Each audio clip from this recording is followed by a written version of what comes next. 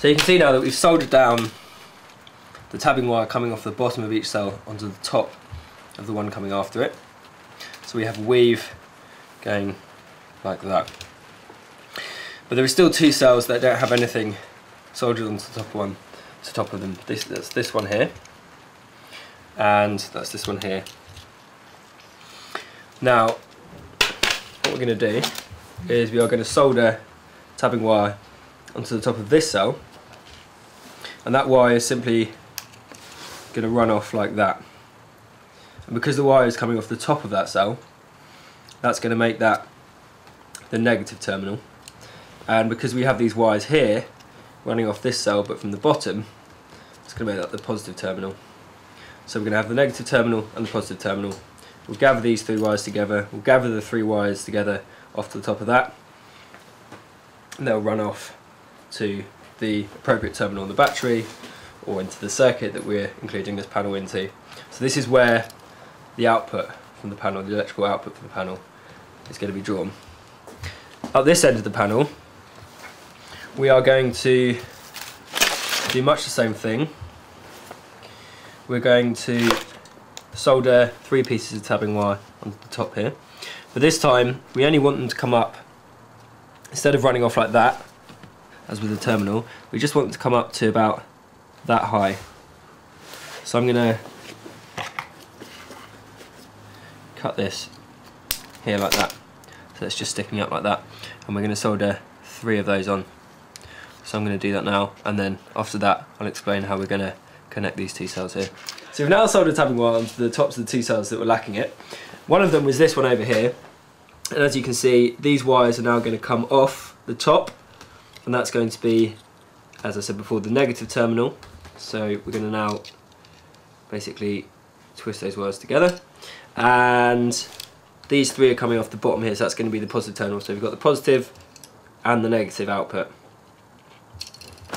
The other cell that didn't have any tabbing wire on top of it was this one over here, and as we can see, I'm just going to turn it round.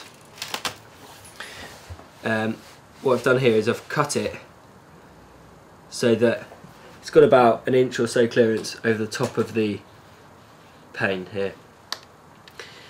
What I'm going to do now is also snip these three here so that they're the same height. So I'm going to take them down to about an inch over, like that.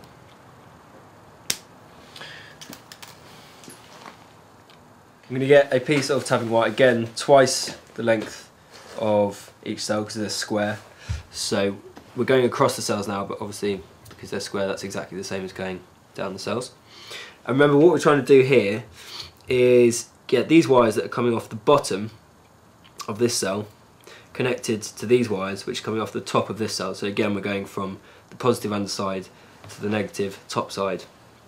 And to do that, all we've got to do is connect these three wires to those three wires. The easiest way to do that is to get this piece of wire twice the length of a cell, hold it in here, fold this piece of wire down, fold that tabbing wire across, press them against the side so they bind together, then likewise fold this one down, and likewise fold this one down,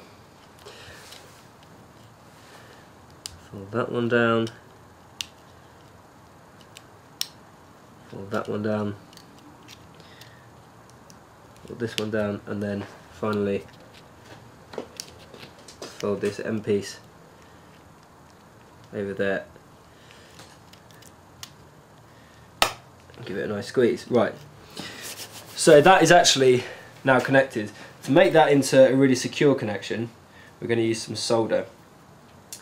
And solder is, remember, the same type of stuff that was in the flux pens, but this time we've just got it in solid form. It's just like wire basically. So we're going to now take this solder, I'm going to bend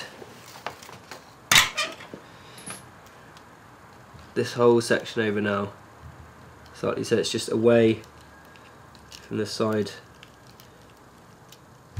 from the inside of the pane, just so we've got a bit more room to work with. I'm going to take the solder, and as soon as this gets anywhere near a hot soldering, iron, it will go liquid immediately, and then it will set quite quickly as well.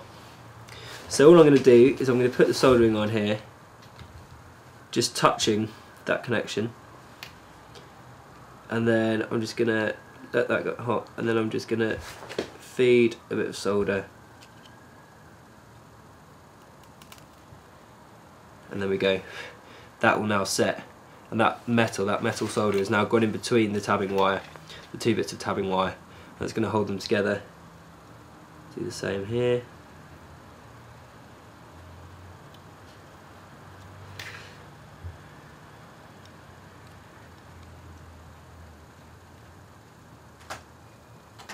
Just in there, all the way along.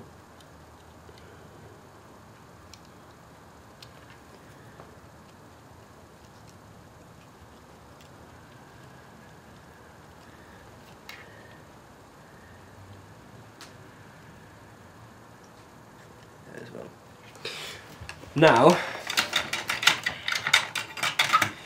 what it's really important to check at this point is that none of the bits of wire that you folded over, which of course are coming off the bottom of this cell, are touching the top of it. Now we can see that here this one almost is, this bit here, and also this bit here almost is.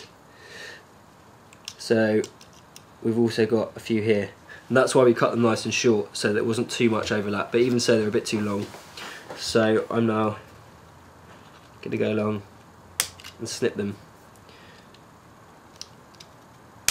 Because if we have wires from the bottom of a cell touching the top of that cell, the whole cell will short circuit and it will cease to be a part of the panel, and it will also limit the other cells. So it's pretty important that doesn't happen. So there we go. And now what we're looking at is a completed circuit. So this is now a solar panel, and the next few steps are nothing to do with the electrical circuit, but instead ways of making the panel last for longer.